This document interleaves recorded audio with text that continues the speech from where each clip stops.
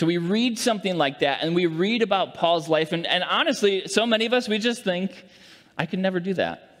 I can never be like Paul. And I want you to let you know that when we choose to follow Jesus, we become in the same family of priests that Paul was a part of, which is to say that when you follow Jesus, your vision immediately goes outward. Your vision immediately goes outward. It immediately starts asking the question, okay, Paul was given the grace to preach to the Gentiles, to bring them into the family of God. God, what are you calling me to do? What are you calling me to do? What grace have you given me?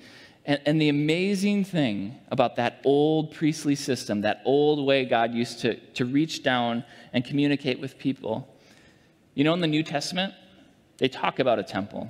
They talk about a priestly system, but they talk about you being the temple. They talk about you being the temple, that's where people come and meet with God. You are the dwelling place of the Spirit. You are a conduit.